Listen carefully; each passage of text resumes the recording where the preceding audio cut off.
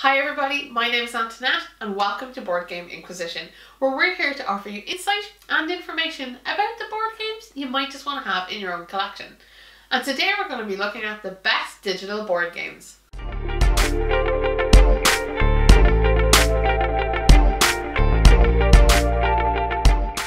It seems like board games have come a long way in recent times, and it's kind of not surprising that the digital world has kind of enhanced them and taken them on board too.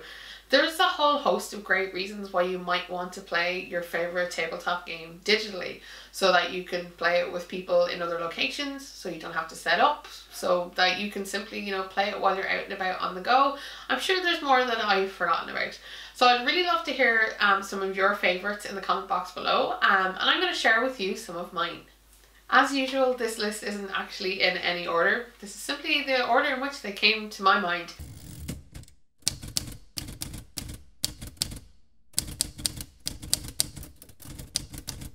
So let's start with Star Realms. So Star Realms is a deck building game in which you buy ships to place in your deck to basically give you money to buy further ships or give you attack to be able to take down your opponents. In real life, you play this with, a whole row of cards in the center and a deck of cards in your hand from which you can buy and engage with. And Star Realms is a really fun, really quick game, but playing it with all those cards in real life can get a little annoying, especially if you will have to shuffle your deck frequently. And I think this is the advantage that the app has over the real game. To be fair, I'm not sure I would actually play the real game anymore. I think the app really just does such a better job of the same game. So with the app, you're actually able to play with other people. You can play with your friends, you can play against the computer. It does all the shuffling and all the editing for you. You can also add in any of the expansions you feel like you might want to pick up. And it's the game that's rather addictive. Like once you start, you want to keep going. And it's really, really fun, really, really quick. And I think it really does suit the mobile world really, really well.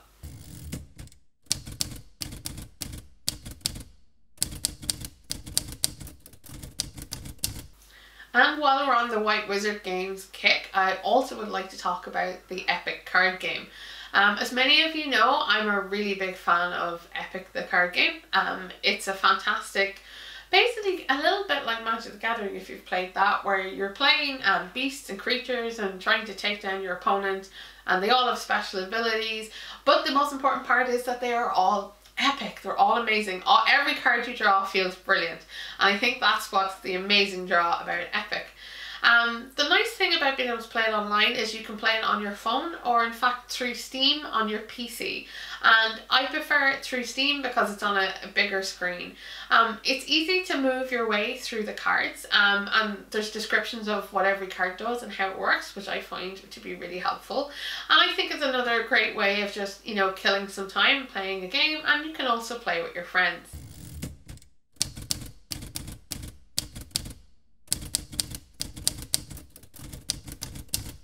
This next game holds the title of most played game on my phone or on a tablet, and this award goes to Ascension.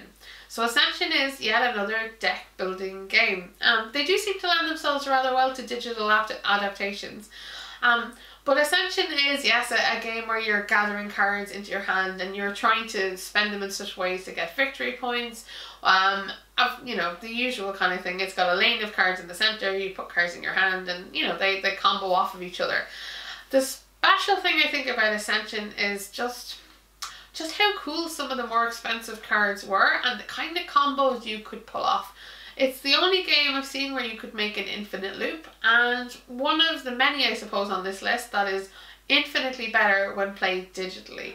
The real game had you keep track of your scores with like little crystals, and there was a lot of upkeep, having to change cards, shuffle your deck, realign the rows, that kind of stuff, and all of that is taken away and done for you in the digital version, and it's a very, very, very good one. When I say I played it to death, I'm not even close to joking.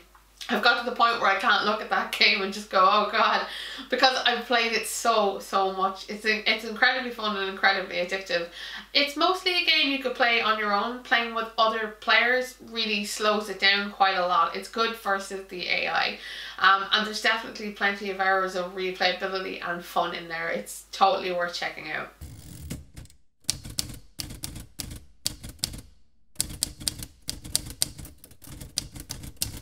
This probably wouldn't be much of a board game list if it didn't have Ticket to Ride in there somewhere. And I think the Ticket to Ride digital version is really fantastic. I do like the fact that you can have it all set up and ready to go for you. You don't need to lay out your trains or set up your board. You can play it relatively quickly, or you know, you can take a break and come back to it later. And it's just something very tidy and neat about the way Ticket to Ride plays digitally. So you can play it on your phone, because Ticket to Ride actually doesn't have too much text or anything like that, so it doesn't need to have a big screen. You just need to be able to see the map, the colour of your trains and where you're headed. And I do think Days of Wonder really reproduced the game very lovingly in their app, and it's one that is well worth looking at.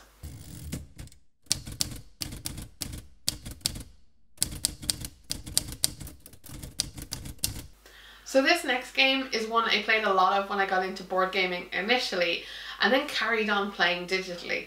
And this is Neuroshima Hex. So Neuroshima Hex is a fascinating tile placing game where each of your tiles is a different type of warrior with a different ability, and everybody plays different factions, and they all have their own special things.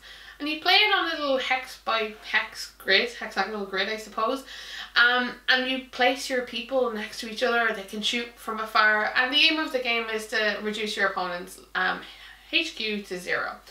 It's quite tactical, it's very fun. I really loved the fact that all the factions did something different, or had a different way to win or approach the game. Made it very cool. And then being able to play it on the phone was kind of amazing, having an AI opponent like that, and you could swap out all the different factions, try them all out. It's quick to play as well, it doesn't take too long. And I really enjoyed actually all of the animations in the game as well, in the digital mode, just because you can see all of your characters do their different things. I really enjoyed Neuroshima Hex, and I have to say that the app kind of killed it for me, because it was just, you don't have to set it up, you don't have to do anything, and it's all ready to go at any time. It's an app I really enjoyed a lot, and it's a really good game too.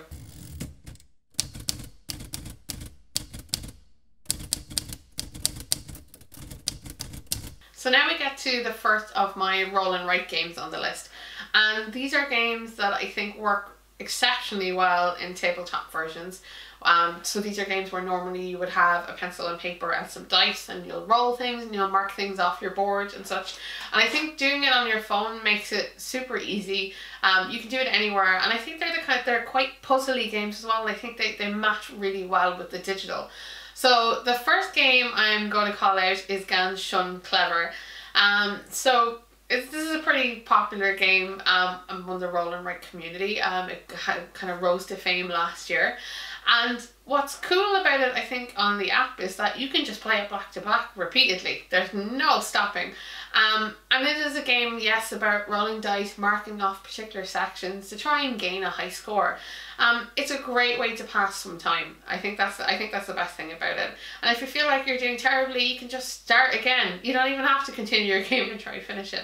And I do feel like it's quite addictive, because it is a score-based game. So you're like, well, I want to do better than I did last time. You know, I want to exceed my own expectations. And I think there's something very cool about this implementation of it. I definitely prefer it to the pen and paper version.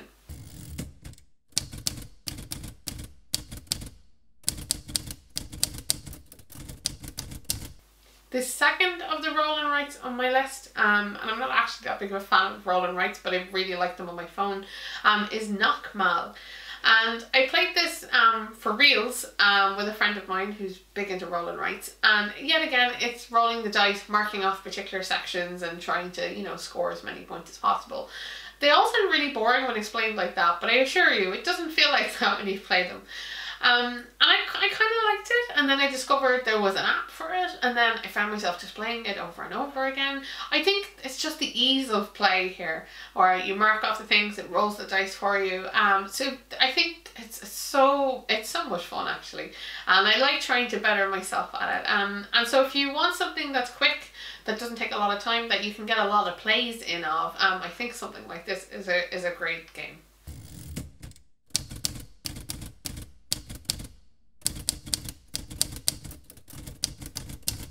So my next title is a game that I've not seen a lot of people talk about, but I do think it has a lot of potential for fun, so you're going to have to bear with me on this one.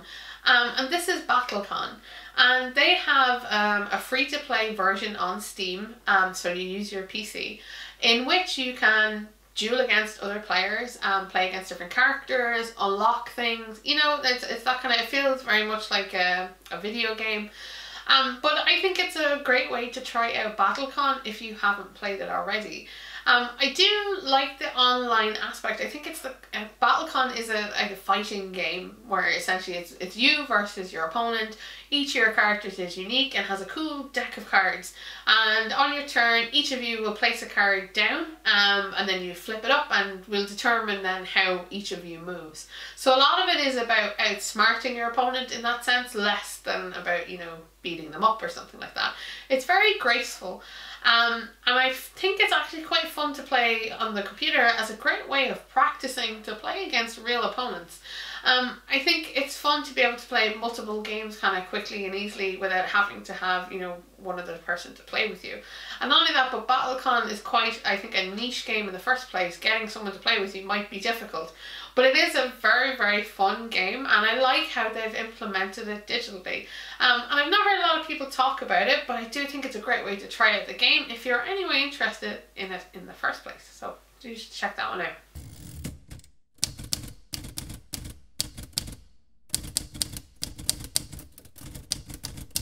And now we get to the game I've played most on my PC, and this is Race for the Galaxy. So Race for the Galaxy is a tableau building game about, well, exploring space. You're building planets, you're exploring worlds, you're getting goods, you're winning with victory points. You know, you've kind of heard it all before, and the game has a lot of symbols. But Race for the Galaxy is a phenomenal game, and one I've played a lot of in real life too.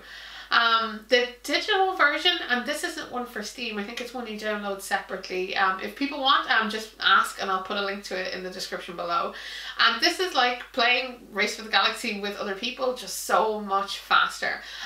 Also, it provides you with information that you could have got during the game if you bothered, but you know, you kind of didn't. So you can see what everyone, exactly how many points everyone else has, exactly how many points your cards are going to be worth if you played it. You know, that kind of, it gives you, well, not quite a leg up, but it does some of the thinking for you. I love how quick it is to play. I love the way it's actually laid out that you can see all of your cards very, very well. It does feel like playing the game. And the AI is actually just really difficult sometimes too. I think I've only ever beaten it once, and I played it a lot.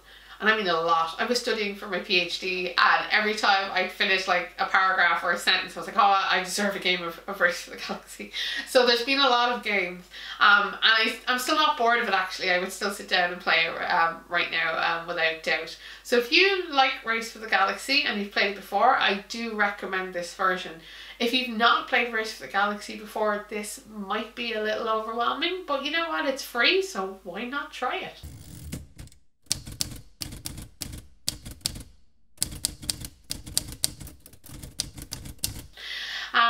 Okay, so the final game on my list isn't actually a board game.